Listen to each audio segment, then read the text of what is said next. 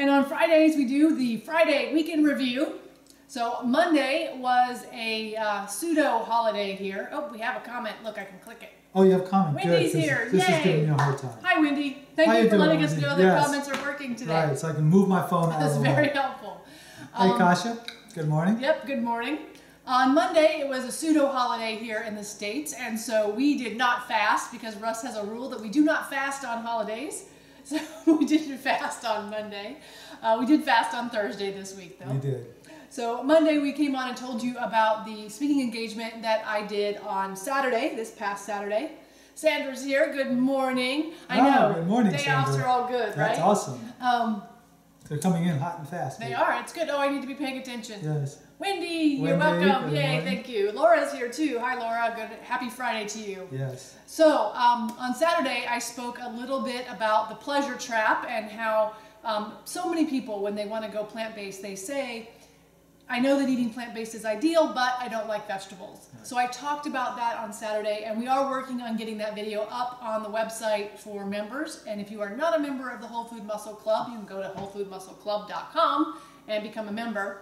So that video is going to go up. Yes, I'm waiting for it. So we taped it, but they also taped it. So I'm kind of hoping to get both and kind of mesh them together. Right. So we have this really super duper. I want to eat raisins. Yes, he wants to eat raisins. But if they don't get it to us by next week, then by the end of the week, I will just put up ours our version up. up. Yeah. Stay tuned. So that will come up soon. Then also the other thing, I don't know if you've put this up yet or not, but our live Q&A webinar. It's up. Oh. As a matter of fact, for members, good point. Tell them that. So I changed our Q&A page for members to where it used to be just links and you click it, and now the videos are all there. Because we have a drama with the links. Yeah, so. And sometimes they work, sometimes they didn't. So I just put them all on the page, and they're an easy download because they're actually just links.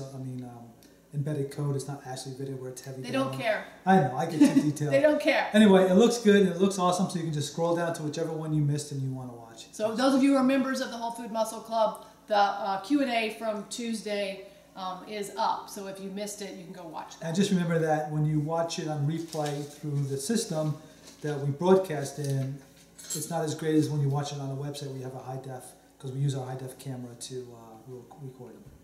Are you done now? I think I'm okay. done. But no, okay. We're done now. Did we say good morning to Carol? Good morning, Carol. So on Tuesday, I told you about this great little pamphlet that is put out by PCRM.org. That's the Physicians Committee for Responsible Medicine, and they have a great thing about kids' nutrition. And I talked a little bit about I read to you about how they talk about not having food fights with your children, which is not fighting about food, but getting your children to just eat. So I definitely would recommend if you have children or you have grandchildren, if you're interested in that, pop over to the Whole Food Muscle group here on Facebook and watch that video. It'll be up for about a week. And just a quick note on that, what I do like that it mentions in there is how instead of having fights with your children, only have good food in the house. And then let them make the choice. So, kids always get some control, right. but they get control within the boundaries. So I really like that. Yeah, so that's a really good idea. And this, I don't know, I have several of these because I picked them up at an event we were at, but I think they're available for free or very cheaply on the website if you go to PCRM. At the very least, a PDF download. So. Yeah, so if you're interested in that, I did send it to my sister and my sister-in-law because I was like, here, you have kids, have one of these. Right. So we talked about that on Tuesday. On Wednesday, we talked to you about the article that came out in the New York Times saying, oh, red meat's not so bad for you. And we talked about how that is complete fallacy and ridiculousness. And the guy that actually did the report is on the payroll for the beef industry. And so... Everybody there is shocked, raised your hand. Right? I don't see any hands raised. You don't see any hands raised?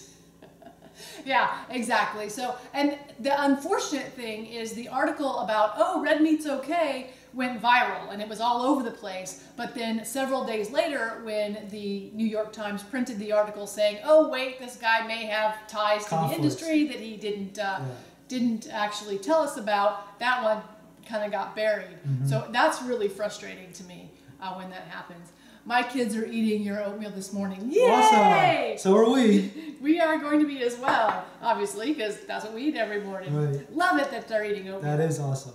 But yeah, we talked about so if you want to know more details about why that article isn't relevant, and the science that they did was not really science, and hear me go on a rant about how I hate that they're allowed to call anything science even when it's not really science, go watch the Wednesday video. Exactly. And yesterday we talked to you about something that it shocked me. It shouldn't have, but it shocked me when I learned about it. And I want to talk to it a little bit today because it's important, but I definitely encourage you to go watch yesterday's video in the Whole Food Muscle group.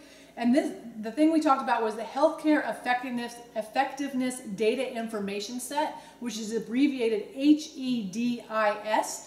I encourage you to watch our video and to Google that if you are at all involved with a doctor with prescriptions. We do not, Lynn. We do not eat before we work out. No. And she kind of picked that habit up from me, I guess, because for 40 plus years I've never eaten before working out. Yeah. And even on fasting days, we don't right. eat before we Matter work of fact, out. I fasted yesterday, and I didn't go to the gym till 12:30, something like that. So I was well into my fast, and I tell you, I had more energy working out than I think I've had in a long time. So yeah, and we can go on a tangent here a minute. There's a misnomer that you have to eat before you work out. Humans aren't actually designed that way. When we lived on the Serengeti, it wasn't like, oh, I have to go hunt. Oh, wait, I should have something to eat before I go. That's not the way it worked. You ate when food was available. And it does take a little bit to teach your body to work out in a fasted state effectively because your body doesn't want to burn fat. We're fat storing machines.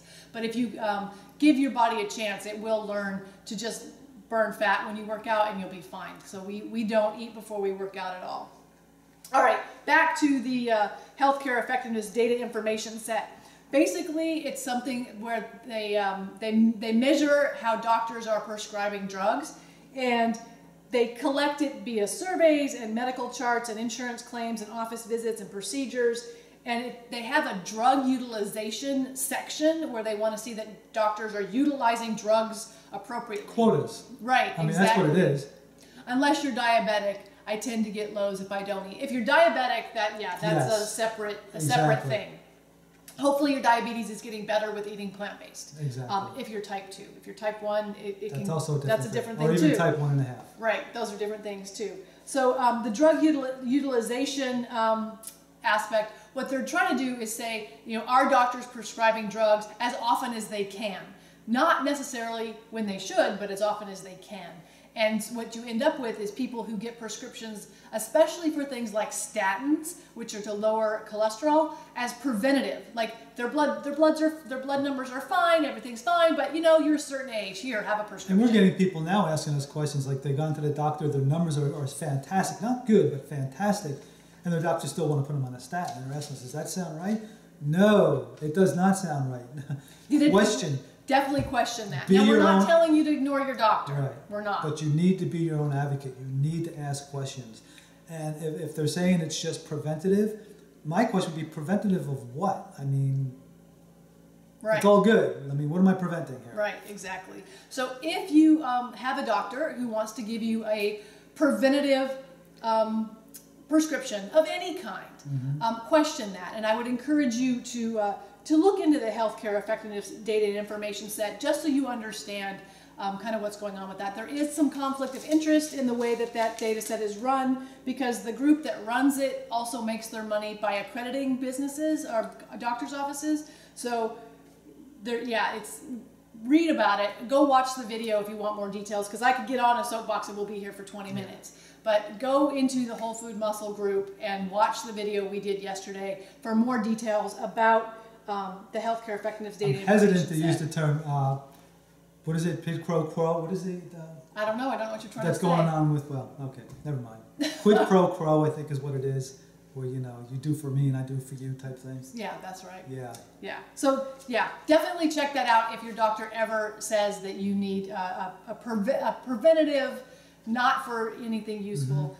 And I gave you the example in yesterday's video about my thyroid and how the way that my thyroid is managed would give my doctor a demerit because of this thing if she was on it. So, and what you can always say is if their answer to you is the science says, ask them to show you the science. Tell them, and don't be sarcastic, just say, you know what, I'd love to read that science before I make this move. Can you tell me how I can get to it?